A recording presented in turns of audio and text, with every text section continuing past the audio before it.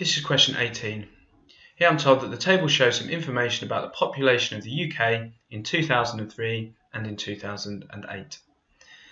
Then I'm told that in 2008 the total population of the UK was 61 million, and then I'm told that the population of England increased between 2003 and 2008, and I'm asked to work out this increase.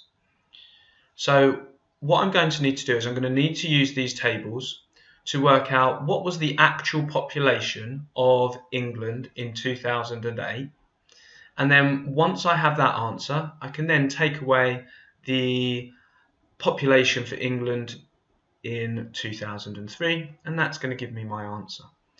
So first of all, I'm going to use this piece of information here. In 2008, the total population of the UK was 61 million. Now I know that the percentage of the total UK population was 84% at this time.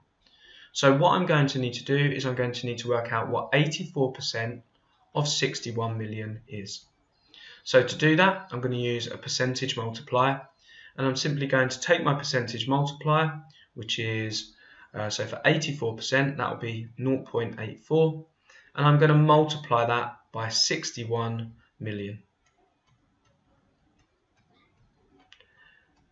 And that gives me an answer of 51,240,000.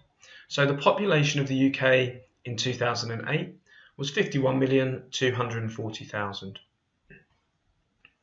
Now what I need to do is work out what the population of England was in 2003 using this information here.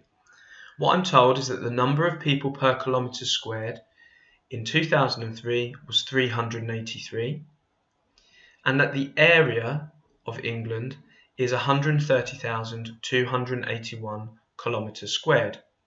So for every one of those kilometres squared, there are 383 people.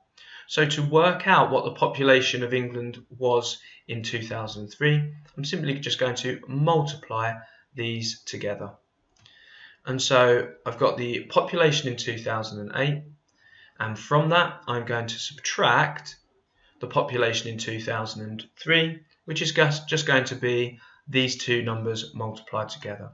So subtract 130,281 multiplied by 383.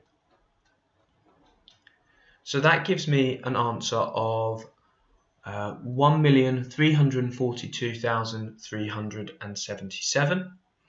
And so I'm asked to work out the increase and give your answer correct to two significant figures. So correct to two significant figures here, well that's just going to be 1,300,000.